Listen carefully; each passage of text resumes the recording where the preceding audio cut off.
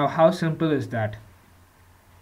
Now with this option you don't have to, you have absolutely nothing to nothing to worry about, absolutely no reason to worry about the chapter numbering. If you want to mismatch, if you just want to move the chapters within the documents around, push it one to the last, one other to the other to the front, move it one between, like that, so on and so forth. If you want to do all that, instead of numbering them manually, LaTeX takes care of the numbering so nicely for you. You don't have to worry about it. Just move the document as per your, move the pages as per your choice, and everything takes care of. Okay, now you might ask me, okay, this is so far so good, but I am finding this a little bit difficult.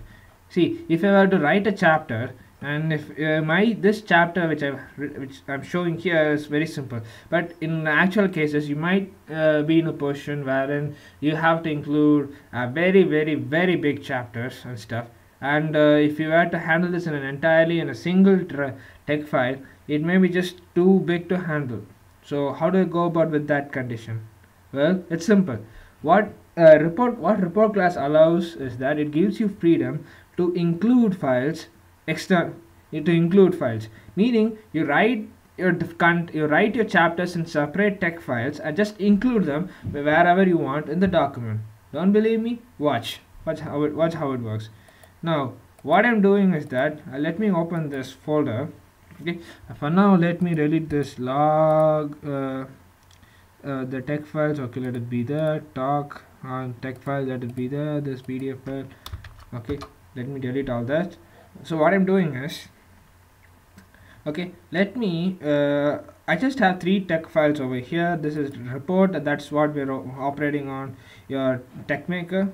I have a file called as normal.tex and a file called as proterian.tex. Okay, now let me open this with the Genie. Okay, just in another editor. If for those guys who haven't know what Genie is, just in another editor. No, don't worry. Now if you see, this is actually another text file having sections, subsections, subsections, and so on, with its own chapter name. The chapter name is normal people. Now I've written an entire chapter in this text file. Okay, now my question is, how do I include this in the file? Simple.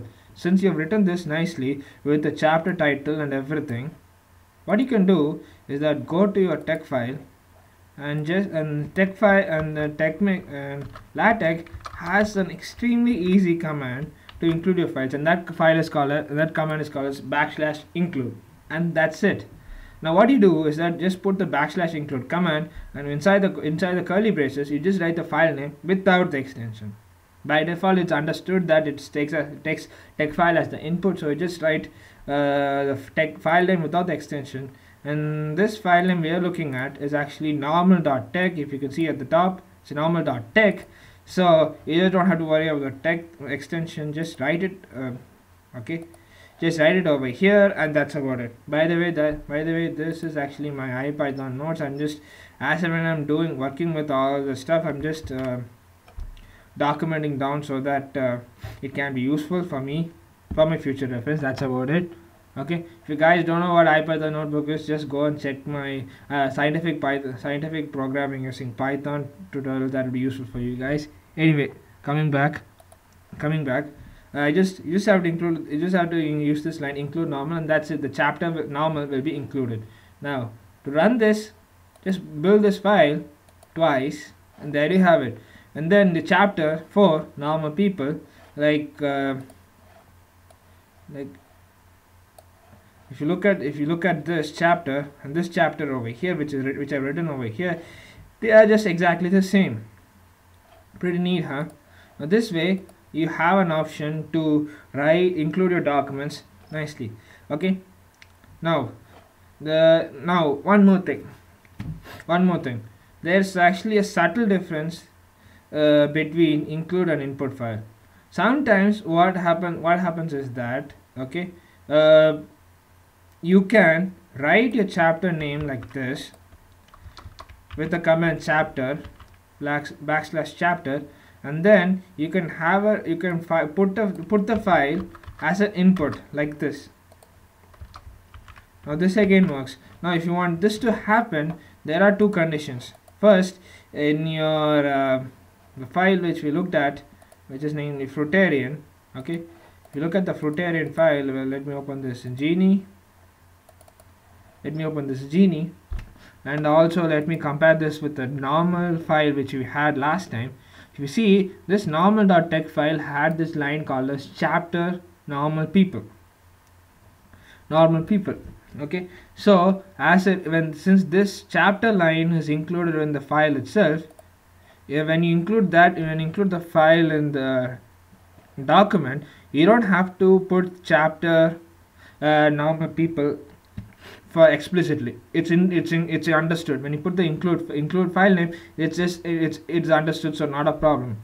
On the other hand, if you were to just write mere contents like these, okay, and without any with just sections, subsections and stuff, without any chapter name and stuff, okay, then it becomes mandatory for you to put chapter name like this. Just write chapter chapter name, and then afterwards you just copy the file and stuff. So so you have to keep in mind two things. If your external chapter file does not have this / chapter name on the top, write the chapter name, chapter command and chapter name in your main report text file, and then use input command to include the file. If your file has chapter title included like this, then just use include / command file name to include it, and you don't have to worry about it. So when you do this, okay, if I were to build this twice, your chapters get included nicely. And if you go to the table of contents, the table of contents also turns out to be fine. Now the thing is, what if I just comment this out? Now this input file does not have a chapter title in it, so what if I just comment this out and I build it? What happens is that this chapter Fruitarian loses its chapter identity, and it just gets thrown into the other page, and it loses its identity. And one more thing, the sections part, they just continue from where the previous chapter left. So this previous chapter normal people left at 4.3, so the beginning of this so-called chapter begins with the 4.4 instead of 5.1. so it just loses its chapter identity. So that's one thing you have to keep in mind. Input file is used for including fragments of the document which does not have any specific format on their own other than chapters and stuff, whereas include is explicitly for including text files which have their own predefined formats like appendix or chapters. So that's a very, very key thing you have to keep in mind, and that's actually the subtle difference, very, very subtle difference of using include and input chapters. Input and include commands. Okay, that's about it. And this way, what you have is that you just have an entire full-fledged report made ready using LaTeX. Now, the thing is, if you ask me whether this report is full-fledged, I will say no, of course not, because this report has a nice front page. It's okay, not bad. Okay, but other than that, this report page does not have your contents. It has your contents, table of contents, but does not have any figures nor tables.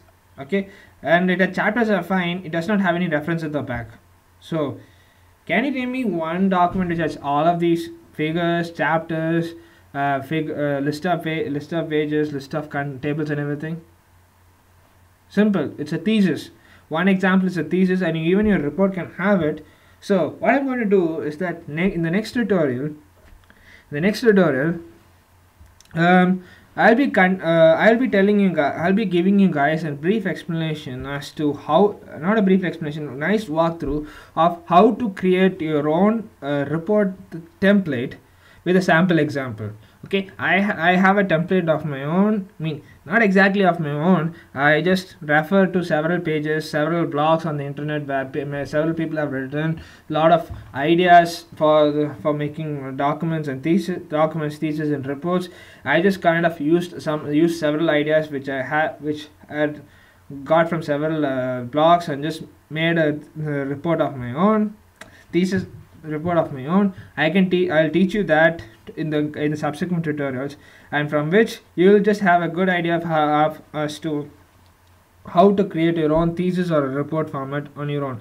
And in the next coming tutorials, we'll be seeing as to how to make your own thesis, and which is also applicable for your report as per report style report on your own. Okay, that's all I have for you guys in this tutorial. Thank you guys for watching, and I'll see you guys next time. So take care. Bye.